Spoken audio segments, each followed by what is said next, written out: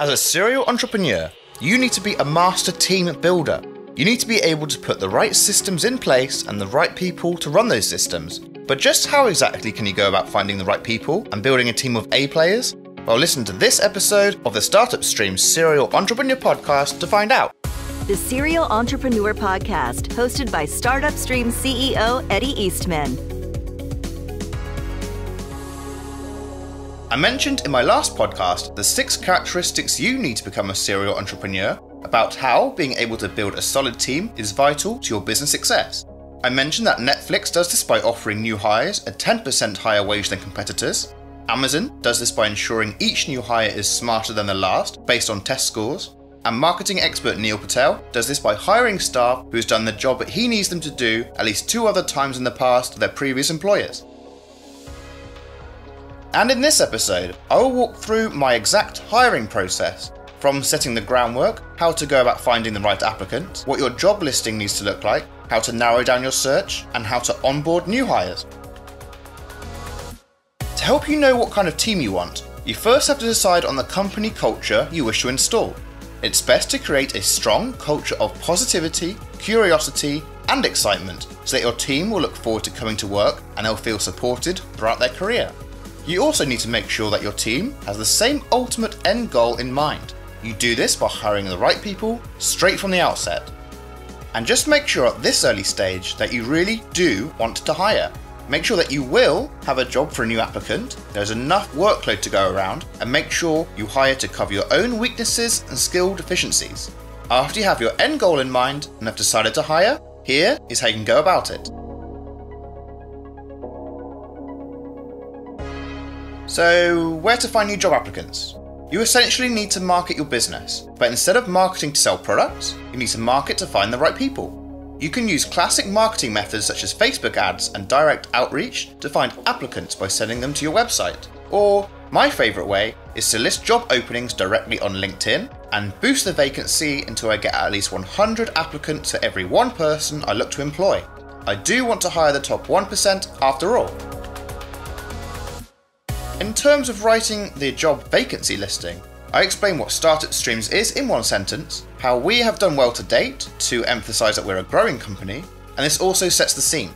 This leads on to a "this is where you come in" section, all about the role which needs to be fulfilled. I break the role down further into primary responsibilities, whereby I mention what percentage of the total time will be spent on each main activity. For example, I might say 20% of your time will be spent on growing our Twitter fanbase, or 50% of your time will be writing SEO optimized blog posts, etc. I then follow with an essential skills section all about their past experience and tool knowledge base expected of all applicants. This then leads to an important section called Strong Applicants will have the following additional skills, where I list some of the useful extra skills I may want team members to have. For example, if I recruit a content writer, I may say that a strong applicant will also have graphic design skills too. This means they can design their own images to use on the content they write, but also means I can delegate other tasks if our main designated graphic designer needs help from time to time. Likewise, I may ask the opposite of graphic designers. I say that strong applicants to be a designer will also have strong writing skills. This in turn leads to a very flexible team, something which I believe is essential when starting up a company. Everyone on your team at this early stage needs to pull their weight, so to speak, and all of your team members being flexible is a great way to do this. After the additional skill section, I reiterate the location for the role. You may be surprised how many internal applications I get, even when I state they need to be based on site, and for better or for worse, I mention the salary expectations. This is all designed to make sure that the target 100 applicants are of high value and we set expectations early. I then go on to explain in bullet points about some terms and conditions, like how many hours they'd be expected to work each week, that they would need a clean driving license to get around, need access to their own transport, and what equipment or software they might need for the job. Then finally, I have an About You section based on my Welcome to the Team presentation, which you shall hear more about shortly. I include this section all about work ethic and mindset, again to weed out lower ability candidates. LinkedIn also has this awesome ability to ask a few screening questions. The most important question I like to ask is, have you read and fully understand the job listing, with a yes or no response? This again weeds out people who are just trying their luck and it is always useful to see if any applicants state yes, and go on to ask questions you've already answered on the listing, testing either their ability to retain information or to find out they didn't actually read the listing. This does usually bring up some red flags, helping you to narrow down your search. You are tuned in to the Startup Stream Serial Entrepreneur Podcast with Startup Stream CEO Eddie Eastman.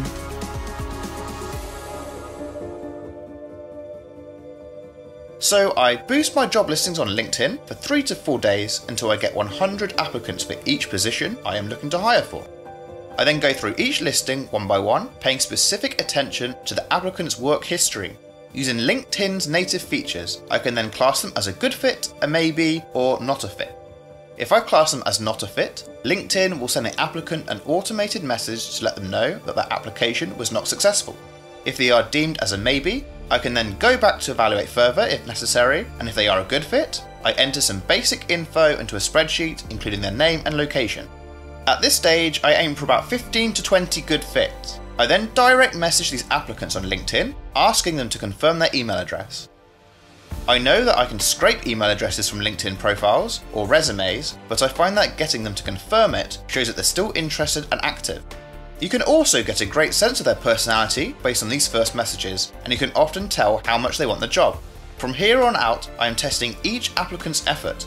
Roughly 3 to 5 applicants won't get back to you, which brings you now down to 10 applicants, and for those who do, add their email address onto the spreadsheet you made, and note using a tick box who responded back to you and who didn't. From here, I email a set of screening questions based on the applicant's work history, ability, and competency. My favourite questions I use is asking how would they explain what they do to a child. If they can't explain what they do simply, they don't know it well enough.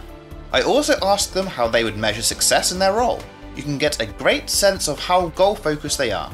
And I ask how they keep up to date with best practices and industry trends. This helps you distinguish between those who have a fixed mindset and a growth mindset, the latter being optimal.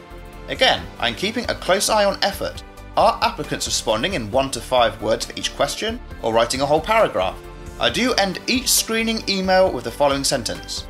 Please note that successful applicants in the past have provided comprehensive answers. This entices applicants to do a great job. I wait 3 to 5 days for applicants to respond back with their answers, then invite the best 3 for a Zoom call. Finding the top 1%. At this stage, I know that the applicant is competent and knows their stuff. I know that the applicant has the right mindset and work experience. What I don't know is what they are like as a person, and this is how I treat my interviews, getting to know them.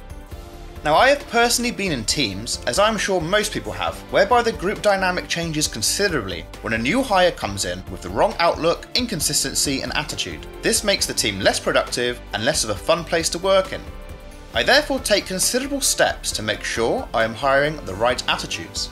I aim to get to know each applicant by asking about their hobbies, background, and interests. Not because I care if they play the drums, used to skateboard, or like to climb mountains in the Scottish Highlands, but to see if they are able to strike up a conversation without being on edge or being too reserved. And I can't emphasize enough how important it is to get along with the people you work with and see every day.